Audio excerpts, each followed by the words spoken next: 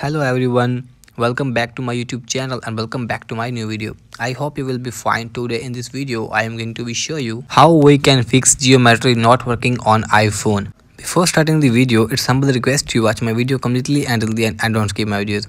So if my video were informative, then please don't forget to subscribe my YouTube channel and hit the bell icon for my new video. So without wasting any time, let's get started with the video. You have to simply open your app store and here you have to search geometry app and open your geometry app, and here make sure that if your update is required. So first of all you have to update your app. After that, what you have to do, you have to simply go back to the home screen and check that your problem has been fixed or not. After that, what you have to do, open your setting app, and guys, what you have to do, you have to enable your airplane mode for some minutes. After that, what you have to do, you have to turn off your airplane mode. After turn off your airplane mode, so go back to the home screen and check that your problem has been fixed or not.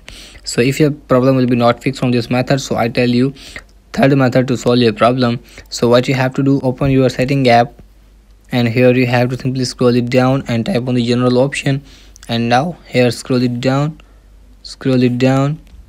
and here you have to type on the shutdown option. And once you type on shut option, so here you have to slide to power off your device for some minutes. After that, you have to restart your device again, and here you have to put your enter passcode. So here I will put the password here. After restart your device, so simply go back to the home screen and check that your problem has been fixed or not. So guys, if your problem will not be fixed from this method, so I tell you fourth method to solve your problem. So what you have to do, simply open your setting app.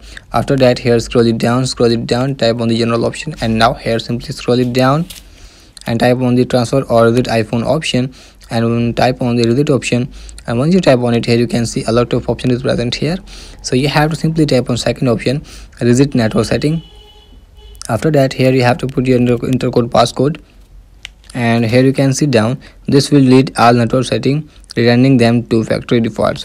So here type on the reset network setting option, and once you type on it here, so go back to the home screen and check that your problem has been fixed or not. So I hope your problem has been fixed. If your problem has been fixed, then please don't forget to subscribe my YouTube channel and hit the bell icon for my new video. So if you have any issue about WhatsApp, YouTube, Messenger, Facebook, Google, Snapchat, anyone, tell me in the comment box and I will try to solve your problem. So hope this helped. Thanks for your time today, and I will see you on the next one.